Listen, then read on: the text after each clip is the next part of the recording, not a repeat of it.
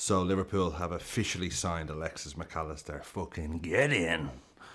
First of all, delighted that we have him. Even the manner in which we got him. Everything that reminds me of Liverpool before this season is only a good thing. And the way we've gone about our transfer business, like we always have, well, in the last 5-6 years. You know, we've struck early, we've got a good deal. How good of a deal, you ask?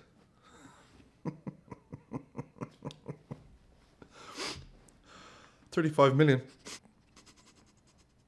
Sound fair enough? Shit, my wife might divorce me, but yeah, let's do it. Oh, yeah. I know it's a release clause, but great bit of business. I've gone through a bit of a journey with MacAllister in the last year. He played for Brighton. I'm like, oh, right. Oh, what is he, Scottish or whatever? And then he pops up in the Argentinian World Cup team. I'm like, what's he doing there? Whoa, whoa. Here I come. Oh, here I come. And then I'm watching the World Cup. I'm like, oh, he's actually pretty class. His dad must be Scottish and his mum must be Argentinian or something like that. Like, no, he's Argentinian. Got it here. Stated that he is aware of links to Scotland. His ancestors can be traced to Donabate, Ireland. When he came back from, I was like, yeah, okay, he won the World Cup, and he was a very integral part of that Argentinian team that won the World Cup, and a very integral part of Brighton's meteoric rise this year. I'll be honest, when he came back from the World Cup, I'm like, this fucking guy. I'm a cynical bastard. I was like, this fucking guy thinks he's the shit now. I was like, what does he think? He's Messi? Then it's like, MacAllister links to Liverpool. Like, yeah. You know, he's actually pretty class, actually. Goal! The proof is in the pudding, and the pudding in this case is a football. Booth! Liquid football! Shit! Did you see that? He must have a foot like a traction engine! But yeah, bloody delighted to get him. And he's going to wear the legendary number 10, which, as we know, has been worn by legends of the club, such as Sadio Mane, living legend, John Barnes, and of course, last but most certainly not least, Mr. Andre Voronin. So, he's in good company. But I'm very excited to see, I'm excited about this midfield now. We've gone from having what seemed like a very static, ageing midfield to now Trent is an option if he plays there, or right back, but he'll be there anyway. Bajcetic, still a teenager, I think. MacAllister is young as well. So now all of a sudden we've got, you know, energy. Give me one more defensive midfielder, maybe two. Two, actually. Actually, put me down for two. I would actually like to get a right back and a centre back as well. Maybe even a left back. But very excited. More excited than I thought it was going to be. I forgot how exciting a new signing is.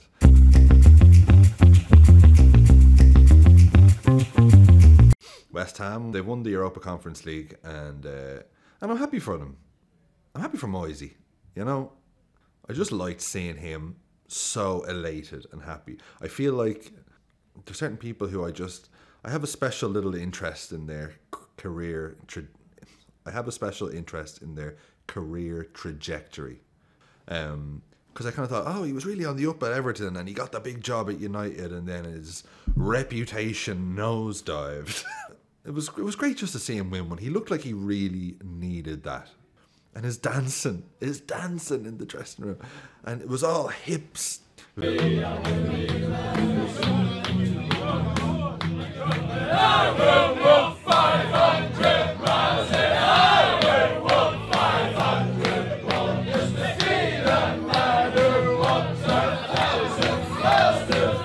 Very uncle at a wedding sort of vibes, and he didn't give a shite. Great to see the whole crowd now chanting Bowen's on fire and he's shagging Danny Dyer. I mean, does Danny Dyer just have to, because that's going to be like, I think that's going to be like a chant now, that's just whenever he scores. So he's going to have to make his peace with it. How many finals come round? And I think and he came right to the front. What do you make of the song? I think there's a bit of romance in it. Who said chivalry was dead? Think about it, right? It's a compliment. They're saying Bowen is on fire, right? So which is unreal. Yeah. And he's also shagging Danny Dyer. So if you think about it, it's like they're saying it can't get any better. So there's a compliment in there. You know, I'll tell you what, the winner in that one. Listen, sometimes I'll start the song off over West Ham. I'm not even going to lie. Other things I like this week. In Serie C playoffs, Lecco. So the referee awarded an 86th minute penalty against Lecco, and their owner stormed the field. And I say stormed the field very, very slowly on one of those mobility scooters, gesturing, "Shake on a boy."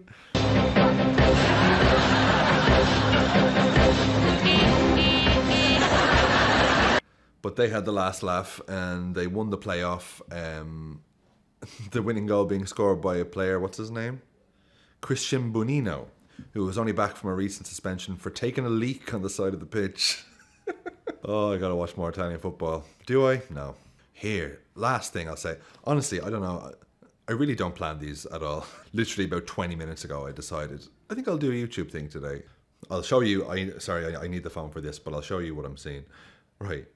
So Sheffield Wednesday, as you may know, won their playoff and they're getting promoted. Keeper David Stockdale, you heard of him? Remember him? So he's been giving it large on the old social media, which is interesting considering he was on the bench for most of the season. But do yourselves a favor. This is the Brentest thing I've ever seen. Unintentional Brent. davidstockdale13.co.uk. Check it out, but you don't need to check it out because I'm going to show you right here.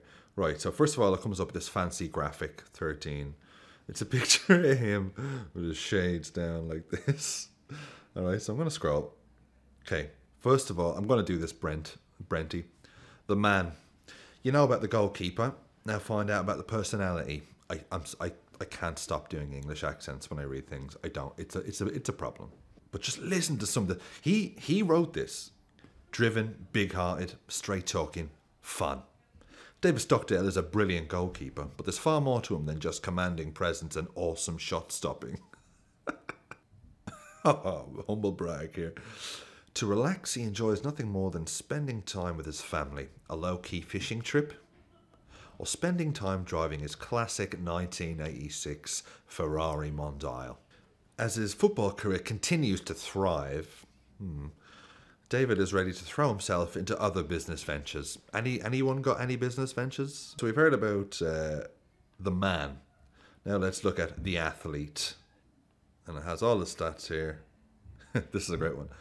This is a man who was tasted at the very top of the game, but was not too proud to go on loan to League Two Stevenage in 2020.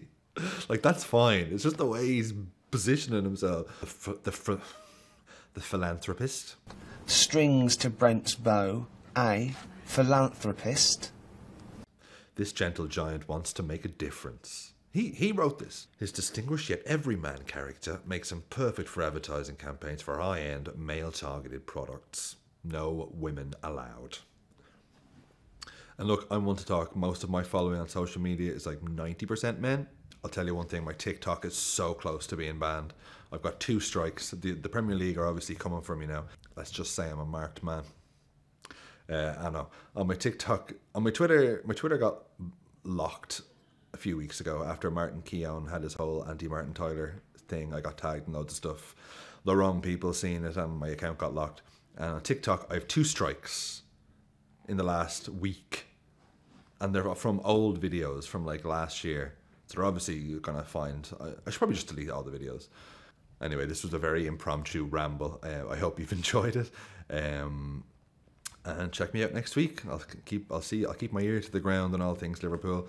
If you're in Dublin, if you're in Ireland or Dublin, I'll be doing a live show in mid-July, and I'll have more info on that next week. It'll be like a live podcast sort of format, but and I'll have a few guests and all that. It'll be very fun. I'm not giving it the full. I wouldn't go based on that description, but it'll be better. It'll be better than I've described it. It's hot in here. Anyway, thank you very much for watching. Thank you for the support, and I'll see you next week.